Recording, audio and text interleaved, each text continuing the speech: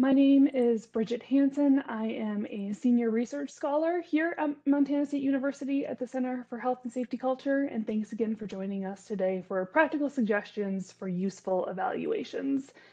If you're new to our work with the Center for Health and Safety Culture is an interdisciplinary center. We conduct research on how culture impacts health and safety.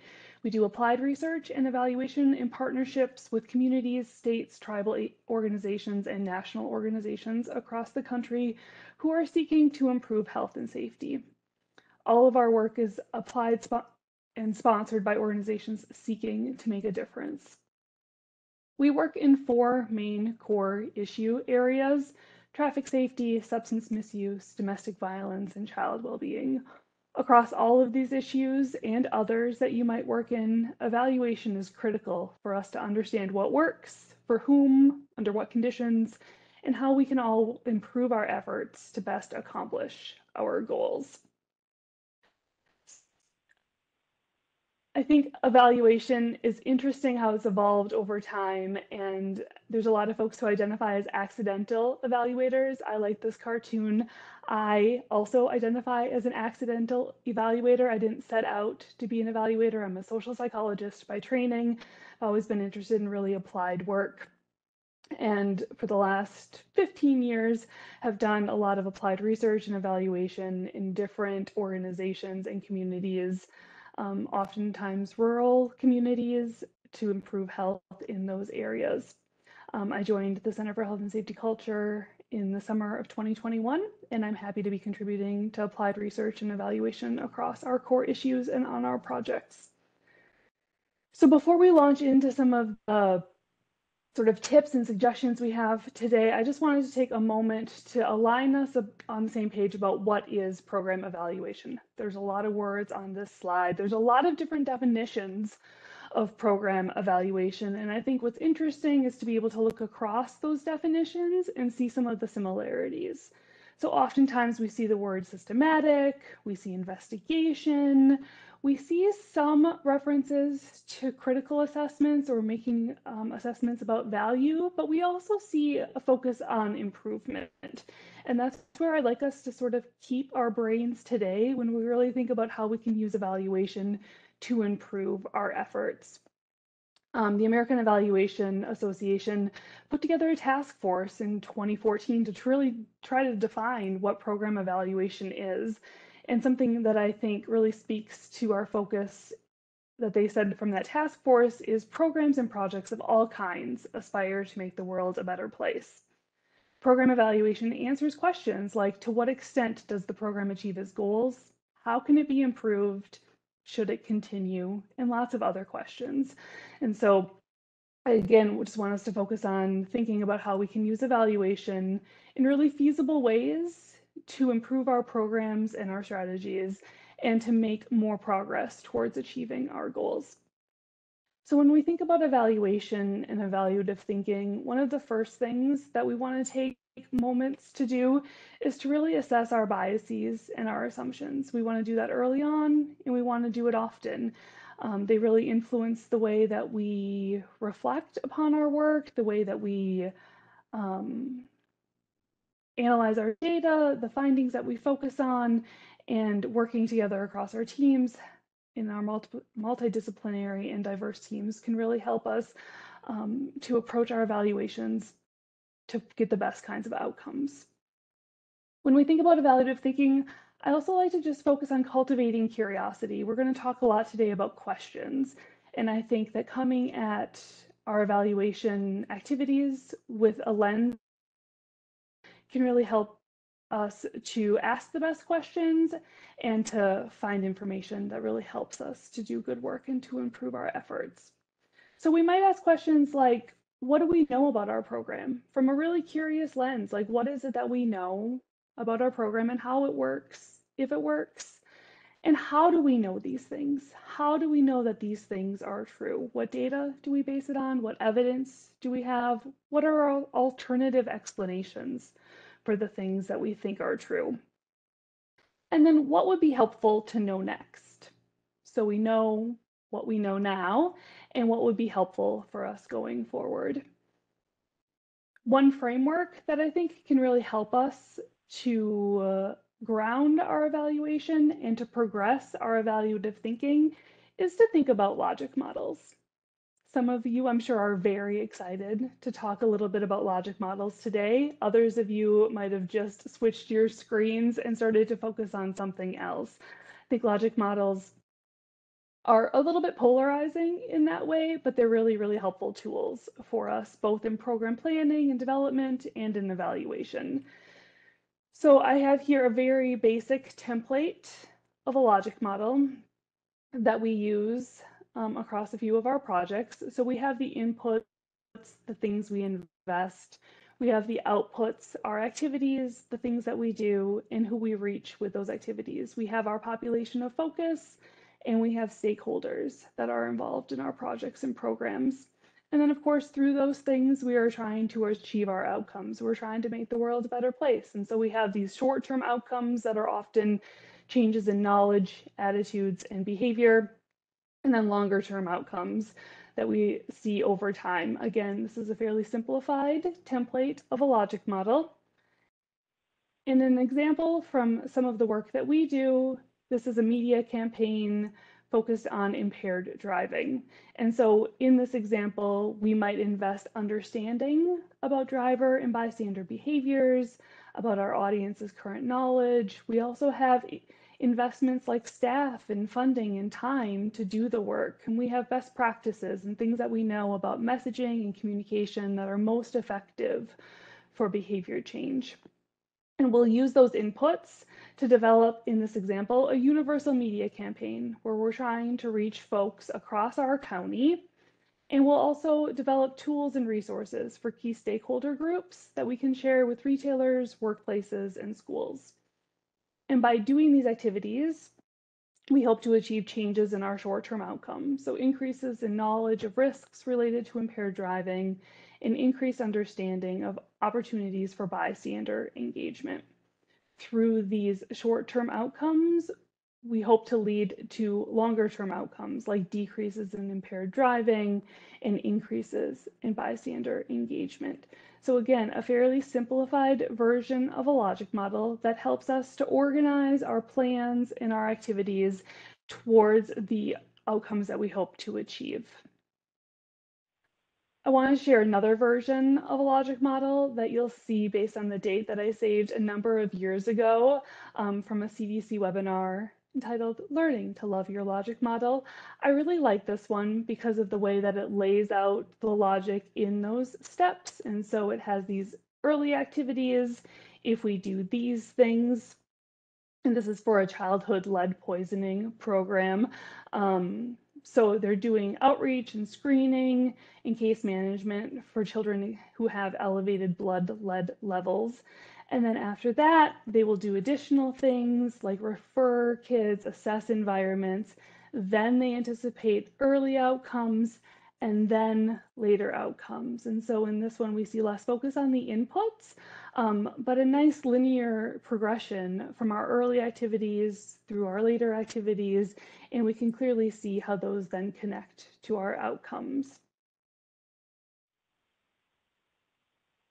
I think there's a lot of value in logic models, and I know that you came to a presentation about evaluation and suggestions there, and we are so close, but I think that focusing on our logic models has a lot of value to help us design and to develop our programs, to organize and communicate about our programs, to help us make meaning of the work that we do, and to see how our activities connect to our outcomes, and can really help us to organize to tell the story of the important work that you do in your communities. And so I would encourage to revisit and update your logic model regularly if you have one. It doesn't have to be perfect, but getting some content into a logic model can be really helpful also for us to align our evaluation activities. So if you are familiar with evaluation, you might know it as different types of evaluation. Formative evaluation, which aligns with the inputs that we have in our logic models. Process evaluation, which aligns with the outputs, the activities, and the reach to our populations. And then outcome or impact evaluation, that summative evaluation that really aligns with the outcomes that we are hoping to achieve in our work. If you're not familiar with the eval words, that's totally fine. We will talk about them in different sections a little bit later on in this presentation, but I think that the logic model can really help us to think about in what places we can use evaluation to improve our work. So we can ask formative evaluation questions about our inputs, right? What are our best practices for messaging and communication? Are we following those best practices? Becomes a process question. Do we have the right information and the right funding and the right staff to do the work that we need to do? These are formative questions that can really impact how successful we are in our programs.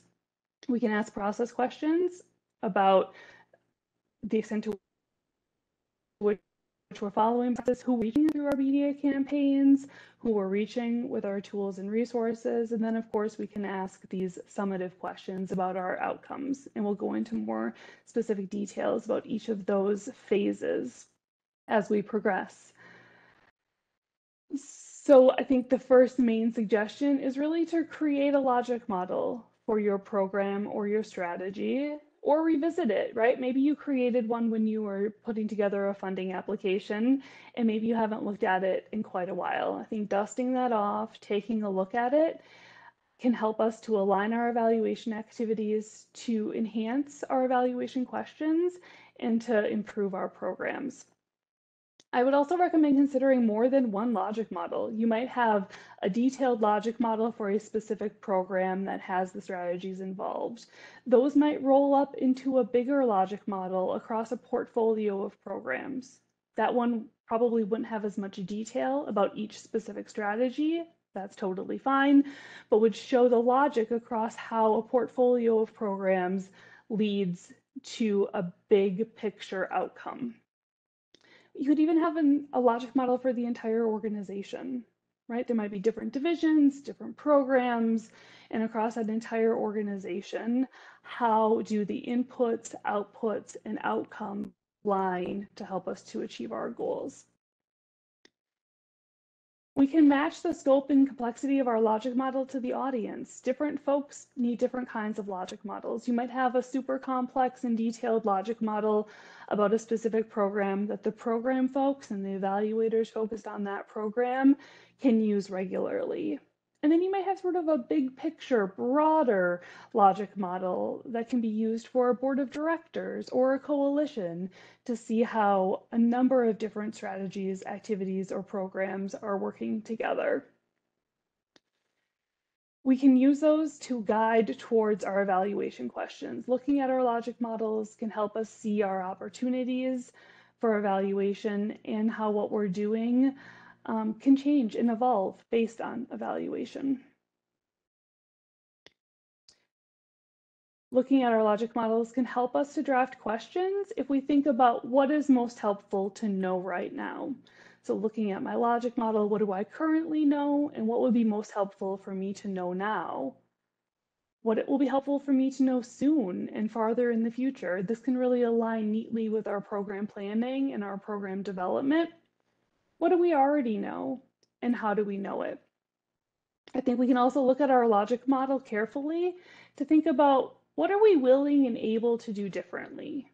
What are the places where it's reasonable for us to make changes? Where if we had more evaluation data, if we had more information, we could make a refinement and an improvement? And what are those places where like we just know it's not going to be feasible to make a change in the short or medium term? There are some activities that maybe our funder requires us to do, or maybe our board of directors is really dedicated to, and so those aren't on the table for changes. There might be other activities or other programs where we're really eager to understand more and to make changes. Laying out our logic models and looking at, with an open mind, what we're willing to do, but also what we're able to do differently can help us to focus those places for evaluation. We should also revisit and refine our logic models regularly. our logic models and also our questions, right? So as we talk about evaluation questions and where we might focus, we want to come back to those regularly and refine them over time. We can indicate our evaluation questions in our logic model.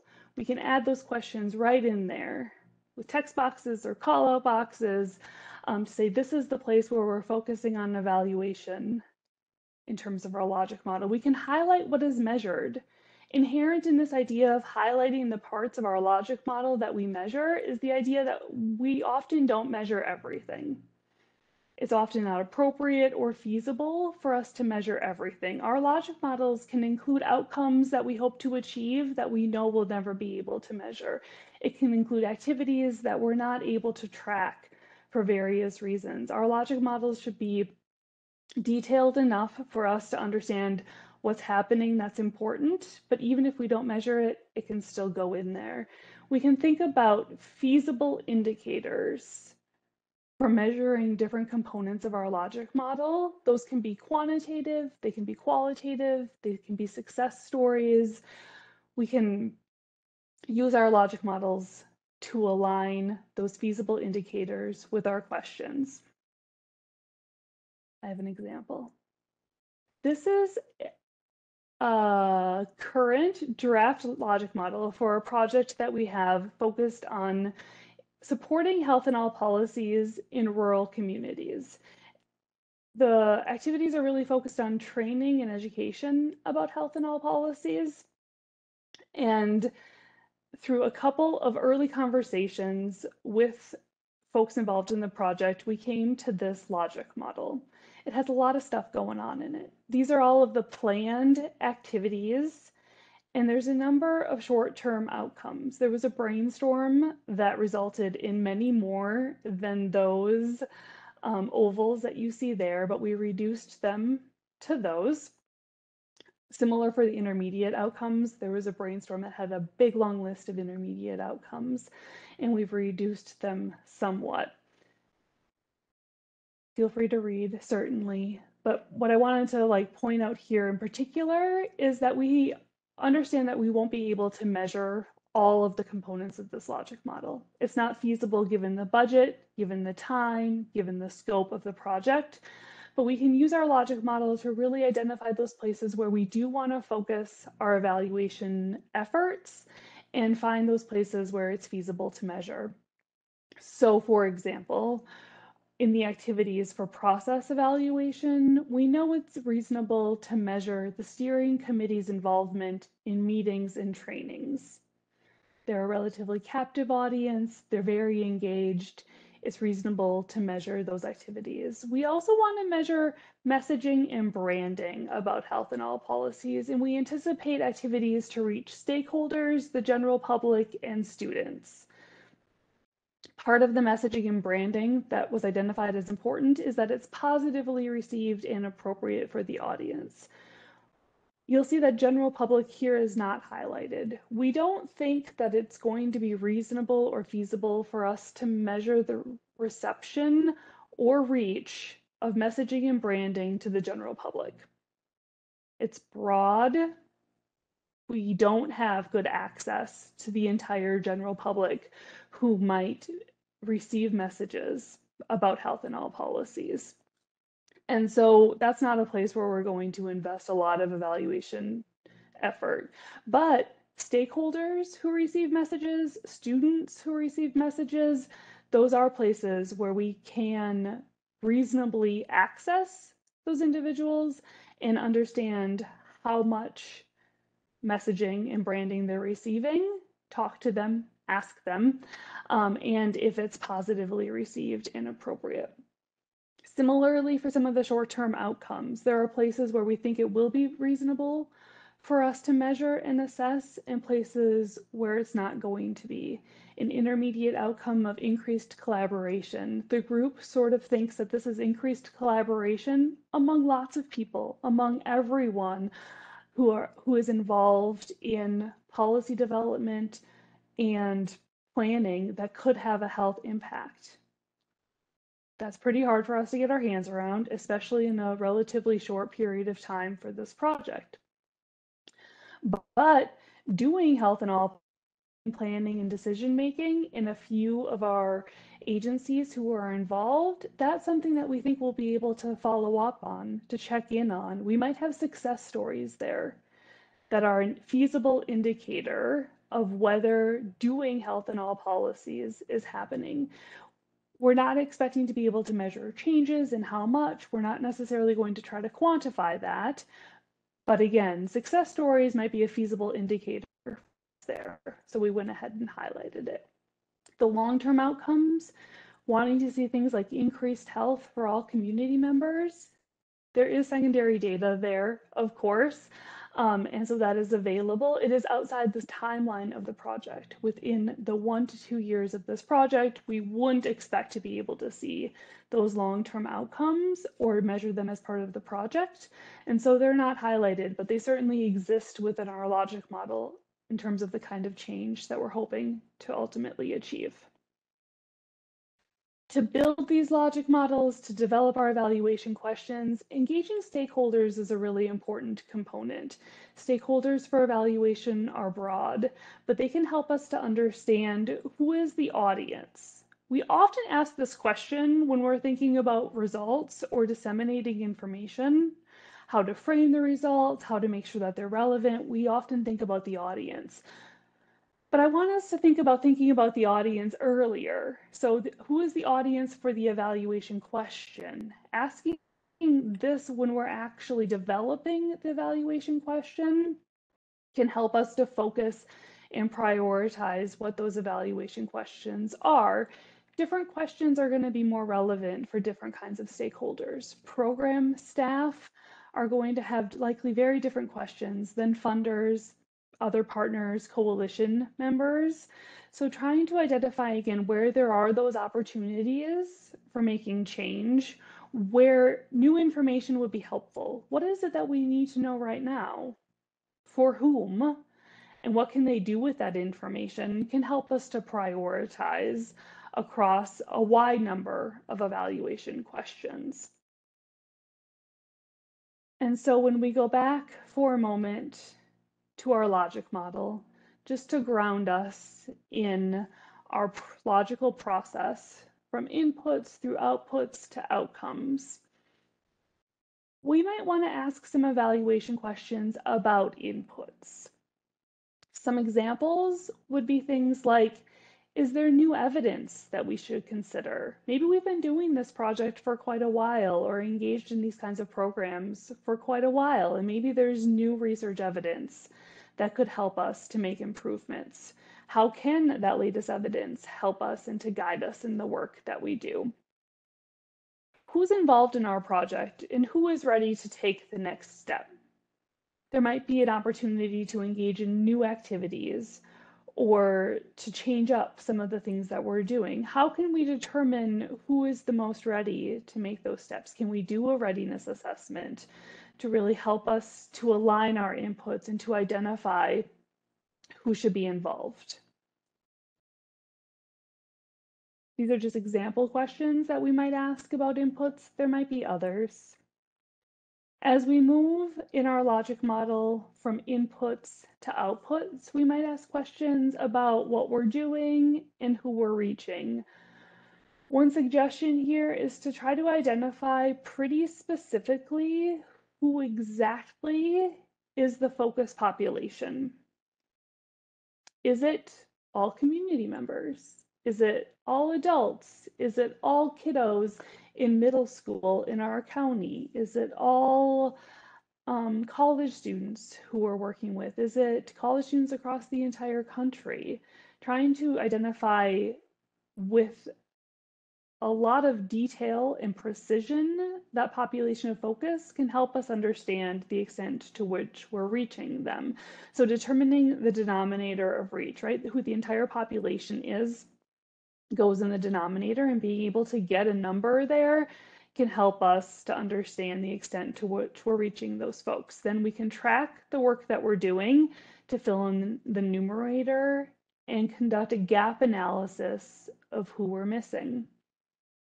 I'm going to walk us through an example here. A number of years ago, I was involved in a project related to prevention of opioid misuse. And one of the activities was distribution of medication disposal bags. If you're not familiar with medication disposal bags, these are designed to deactivate pharmaceuticals and medications in, I believe, carbon like charcoal, so that they can be safely disposed of in the trash can in your household trash. So if you're not able to get to a medication take back site or drug take back event, folks can use these within their own homes. And so this project that I was involved in had a partnership with a local electric utility, and they were able to mail a medication disposal bag to all of the households through the electric utility. And the idea was that there was only one electric utility that served this entire county. And so the thought was that they could reach all of the households in the county with a medication disposal bag by partnering with this electric utility. They sent out many medication disposal bags to all of these households, which is great, right? So people are able to receive them right in their house, they get them in the mail, and then they have access when they maybe otherwise wouldn't. But understanding who exactly we're reaching is a little bit more complicated than just knowing that we mailed medication disposal bags to every single household through the electric utility. So there was only, again, one electric utility serving that region, and so each of those households received a medication disposal bag. But when we thought a little bit more about the community, we realized that, of course, there are these households, but then there are also other folks. There are people who live in apartment buildings where they don't have an individual electric bill, and instead it's included in their rent, it's paid by the building as a whole, or other folks who might rent in a duplex kind of situation. In this particular community, there are also a number of folks off the grid. So maybe they had solar electricity only or a generator. Maybe they lived in RVs for part of the year or all of the year. So they may not have been a customer of the local electric utility, and so they weren't actually reached from those efforts. Of course, there are other community members also to consider. So there are individuals who are experiencing homelessness or folks who might just be more transient in and out of the community who aren't getting a medication disposal bag. So thinking cohesively about who our target audience is, in this particular example, it was all households in the county. That was the goal. The hope was to reach all households. Can help us to better understand if that's in fact who we are reaching. So everyone in our target population, in our focus population, is in the denominator. So I've moved them below the line here. And then in this example, the reach was the households through the electric utility, which is part of our population, but wasn't our entire population of focus. And so we can use different data sources to understand these groups. We can use census data to get a count of households in our, provides us both individual numbers and also number of households. For some target population groups or focus population groups, census data won't be available, but there might be other ways to estimate or other data sources, like from academic institutions or schools, depending on who the focus population is. And then we can use our tracking data to measure and keep track over time in terms of who in fact we are reaching. And doing this kind of activity can really help us to move some of those folks from the denominator but missed in the numerator into the numerator or reached by our strategies. I also just want to point out here that when we think about identifying our denominator and figuring out who all is in there, sometimes that just involves a lot more of these conversations with stakeholders, right? And thinking carefully about who it is that we might be missed. Having an intentional focus on who we want to reach, but we're not reaching. We can do that both quantitatively by getting this estimate of our numerator and denominator of our reach, but we can also do it logically by reflecting on who is involved in our schools, who is not involved, who might be experiencing a lot of absences, or if we're trying to focus on young adults and we're working through universities, who are the young adults in our community who aren't involved in the university? And what are some other ways that we can reach those folks? I like asking these kinds of questions about reach in our outputs because it can really pretty quickly inform strategy changes or enhancements. So in our example of medication disposal bags, there are other ways to get more bags to the rest of the population that was missed. We can put them in the lobbies of the apartment buildings, or we could work with landlords to make sure that folks who live in those places have access to medication disposal bags. We can work with shelters or with community organizations providing services to individuals who experience homelessness to help ensure access for those individuals as well. But if we don't take that time to reflect on who we're missing, we might miss this opportunity to make strategy changes or enhancements. And those kinds of activities don't have to cost a lot of money. We don't necessarily have to do a lot of different work in terms of how we track.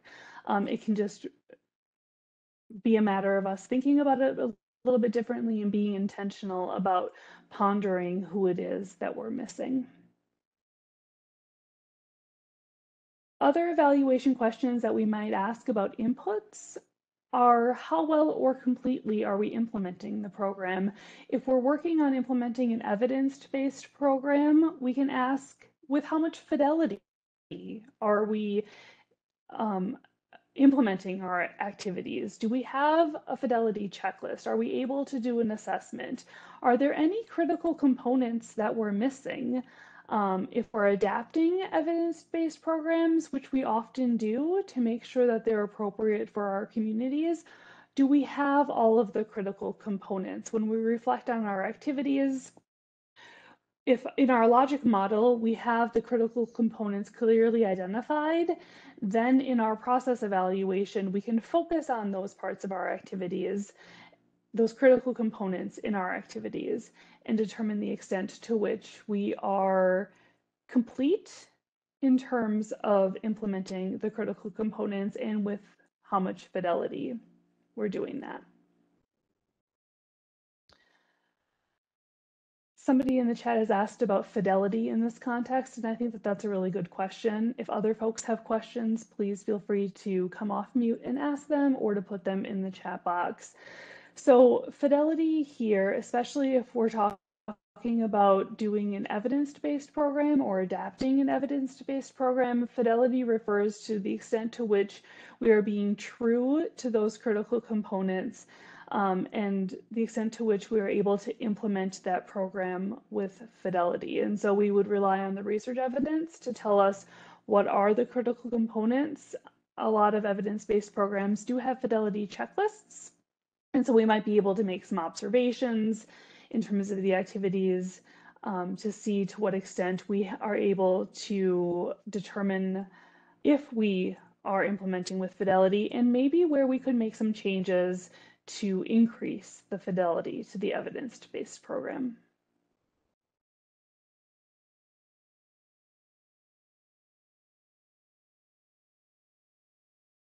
As we move into evaluation questions about outcomes, and so as we get further along in our logic model, I think oftentimes this part is a little bit easier. Folks often have a lot of evaluation ideas about short-term outcomes. These are the things that we expect to change based on our strategy implementation or our activities. What are the changes in knowledge, attitudes, and behavior that we're hoping to see amongst our participants? Questions that we might consider include when do we expect these immediate effects and what opportunities do we have to observe them? And so we might not be able to measure all of our short-term outcomes again, but which ones are timely for us and when can we expect to do that? What opportunities do we have to be able to take a look at our short-term outcomes?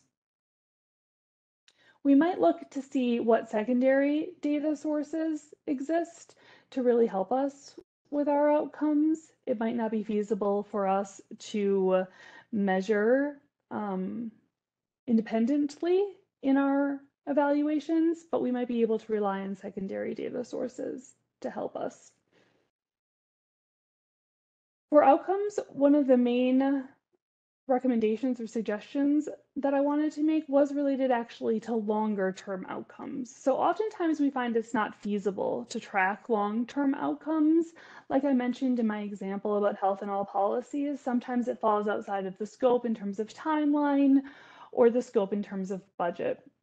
But if we think ahead to what those long-term outcomes might be that we want to measure later on, we can really capitalize on some opportunities now that would allow us to be in the position where if things were to change, we would be able to do some outcome evaluation down the road a little ways.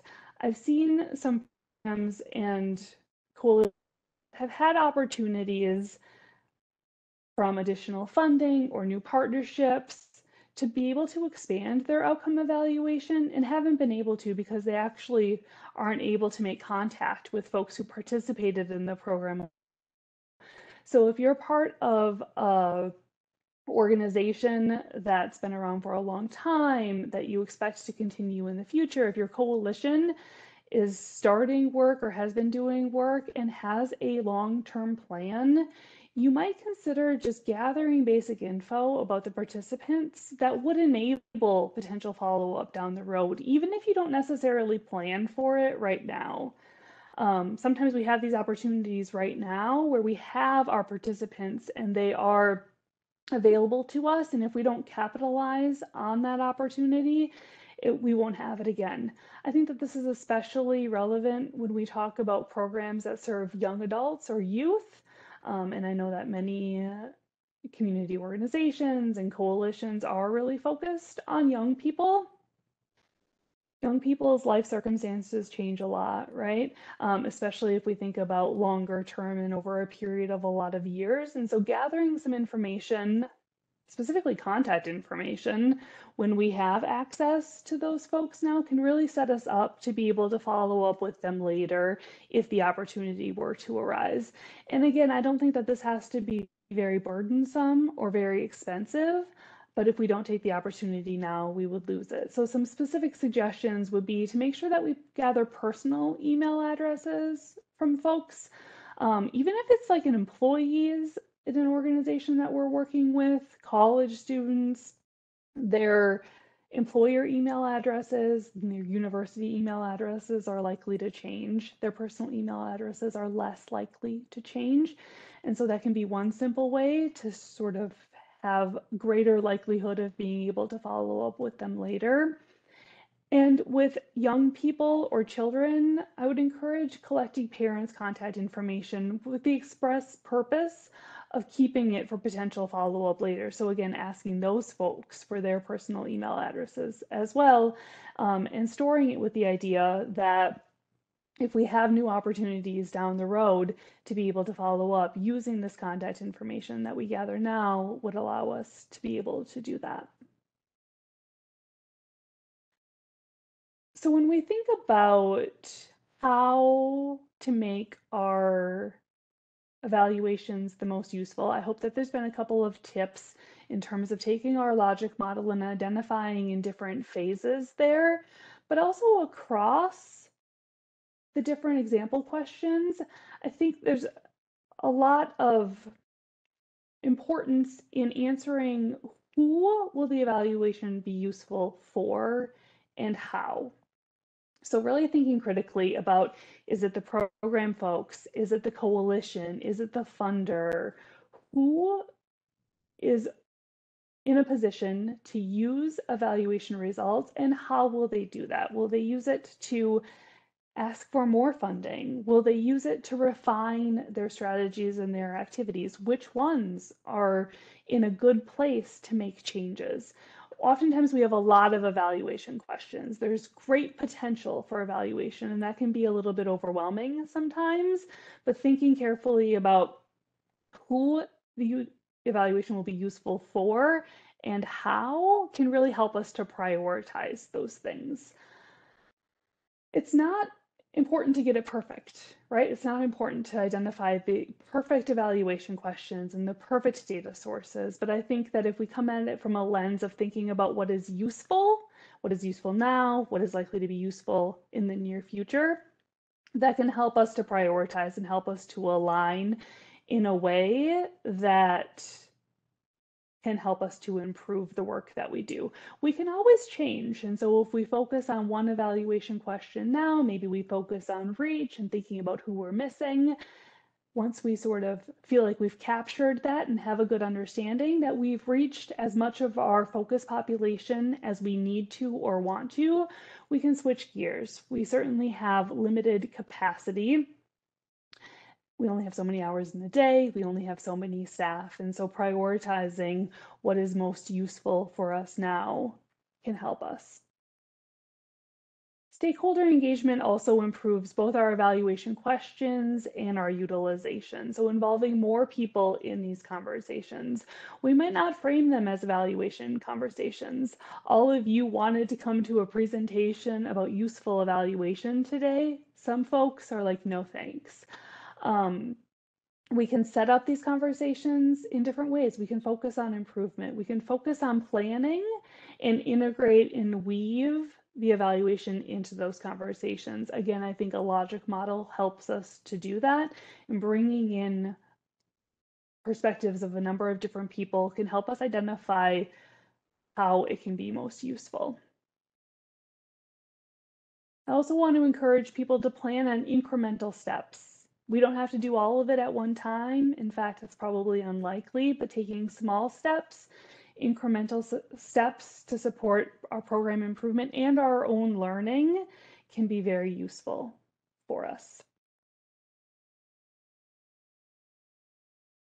I wanted to spend a moment with a note about complexity. I think there's probably some of you who are attending who are thinking like, but I don't have one strategy, I don't have one program, or I'm working in systems change. I don't have a logic model. Know the long-term outcome. What if we only know that we're trying to make big change in a system towards our long-term outcome? There might not be a logic model. If we're working in fields of innovation, of big change, if we're working on wicked problems, oftentimes we don't have a linear plan. I would encourage folks to still think about logic modeling a little bit. What is it that we are inputting? What are our resources? What are some of the activities? It's okay to leave blanks. It's okay to say, I don't know exactly who this is going to reach. I'm going to try to figure it out. It's okay to say, I don't know exactly what all of the short-term outcomes are. The important thing isn't to fill it all in perfectly, but I think if we can start to lay out some of those activities, it can help us to identify some of the places for evaluation. The center has started to do some work in developmental evaluation. It's a certain kind or framework of evaluation that really does support innovation. It supports learning, continuous learning, rapid feedback that can help us do better. And so if we're in a place of big systems change, if our coalitions are trying to do a lot of work across a number of different areas, we might still benefit from logic models that bring in a number of different activities, but we can also draw on some of this developmental evaluation work to help support us in innovative areas. As we talk about evaluation and we think about evaluators, I think we can all think about ourselves as evaluators in one way or another. It might not be the only hat that we wear. We might do a lot of different things. But spending a little bit of dedicated time thinking about evaluation can be what pushes us into that useful area, right? So if we look at our logic models, if we think about what kinds of questions we can ask, how the answers to those questions will be useful and by whom, we can all make progress towards being evaluators and using evaluation to improve our work. You might have internal and or external evaluators that you already work with. You might have a program or a project that has a specific evaluator. That's great. Hopefully that person is really helpful for you. It still might be beneficial to think about again, maybe a logic model that combines a number of different programs. And so we can see over time and how they might all work together to help us achieve our goals. And so if you have a specific evaluator who's focused on one aspect, it still might be helpful to bring that person together with other evaluators or with other staff to think about more broadly how evaluation can serve us in our communities in the work that we do.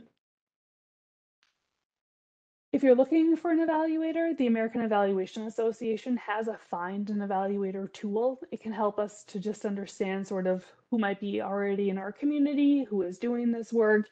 Oftentimes you can reach out to your local university if you're looking for somebody to give you a little bit of support.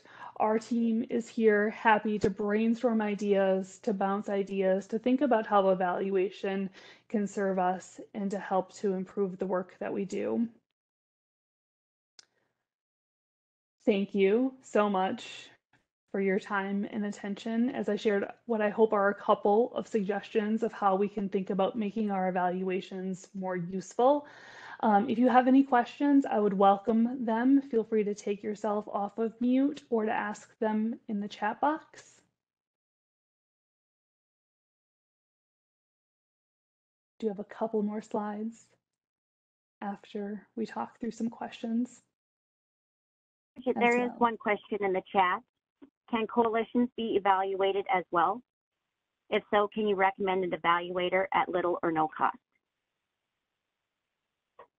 Thank you, Karen, and thank you for the question. Coalitions can certainly be evaluated. I think sometimes it's a little bit unclear for a coalition or the folks that are involved in different ways in the coalition what exactly some of the shorter term outcomes are. Again, I think a logic model can really help us here. Sometimes a coalition sets out to achieve big changes in their community, which is really, really admirable.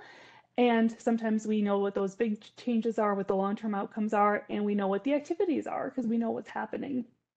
But working in this logic model can really help us to identify what additional activities might be needed to help us to achieve the short-term outcomes that are likely to improve the likelihood of success towards the long-term outcomes.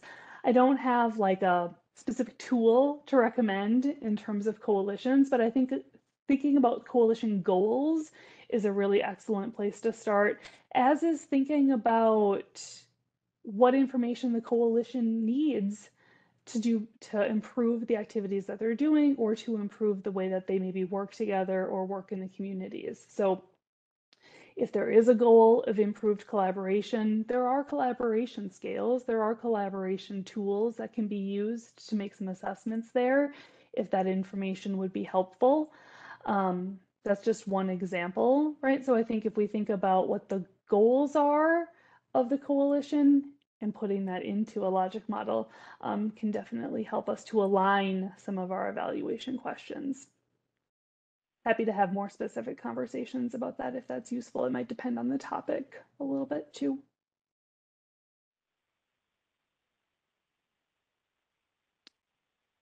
Before we wrap up, I wanted to share some other activities that are happening at the center and some upcoming opportunities. And so in April, my colleague Katie Dively will be talking about what is Guide Service. Guide Service is the service that the center offers to coalitions, communities, and organizations, and Katie is our guide. And so she'll give a free webinar on April 12th, just introducing folks to Guide Service and talking about that. You can register on our website. We also have a return to in-person for our positive culture framework training. It will be happening at the end of March in Charlotte, North Carolina. Registration is currently open. There's only a couple of spots left. So if in-person training is something that your colleagues are interested in, you can check out the website for more information there or reach out to us. And then finally, this slide just presents other services at the center. And so you might know that we do training, again, Guide Service. You can learn more about that on our website or at that webinar. We offer assessments, surveys, evaluation services, and free webinars on a variety of topics. thank you for attending this one today. It will be on our YouTube channel along with all of these other ones. If you are interested in more information about any of those services, feel free to reach out. And again, if you have questions about evaluation, if you want to brainstorm evaluation for your organization or your coalition specifically, feel free to reach out to me. I would love to have those talks. We have a few minutes before the end of our hour, and so if anyone wants to have some of that conversation now, you can feel free to come off of mute and we can do that. Otherwise, thank you so much for your time. Take care.